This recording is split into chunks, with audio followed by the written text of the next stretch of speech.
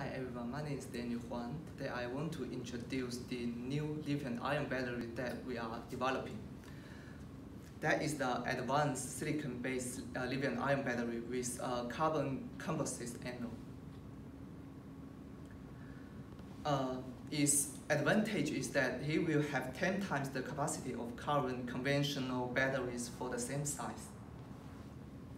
As we know, recently there has been the incredible development of mobile digital device, electrical car, and renewable energy. These industries are in great demand for batteries, resulting that the market size has continued to expand. According to the statistic, Euro lithium-ion battery market size in 2019 is around $8 billion, and the number will be double in 5 years. In other words, what we are doing is going to be a $1 billion market. Now you must be wondering how we increase the capacity to that high. To expand it, I would like to introduce the basic working principle of battery. And that is the insertion reaction. Let's look at this picture. When we are charging a commercial battery, the electron enter the anode and cause the lithium ion from cathode to meet up with them. Once at the anode, the lithium atom naturally incites between the graphite carbon layers. When the battery is discharging, the process reverses.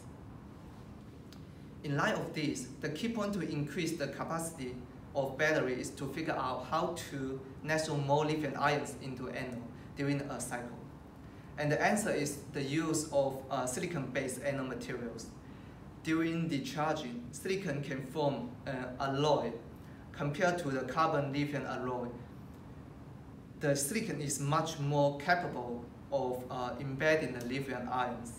However, there are still some challenge of using the silicon as an anode material. The first question is that the silicon has a serious volume expansion effect. The second one is the silicon anode has poor conductivity. Nowadays, the silicon-based anode materials has been studied by many researchers. To overcome this problem, our scheme is to use the silicon carbon nano composite instead of single element silicon. Graphene carbon nanotube have remarkable mechanical stiffness and conductivities. They make a composite out of silicon may be a potential solution to reduce the silicon anode volume effect, meanwhile increase its conductivity. This method will put our cost a little higher than the conventional batteries, but within an acceptable range. In this study, the main materials to be used are high purity silicon powder and graphene, also the carbon nanotube. Ball milling instrument will be used to produce the composite anode materials. The proportion and composite method of silicon powder and carbon nano material will be investigated as variables.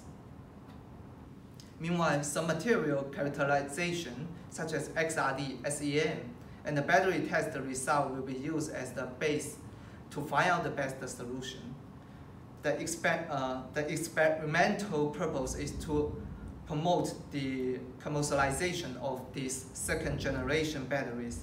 For our initial plan, it will take around 1 year for research and development cycle, and we will work with UNSW Chemical Material Laboratory, and he has the best equipment and the most professional staff.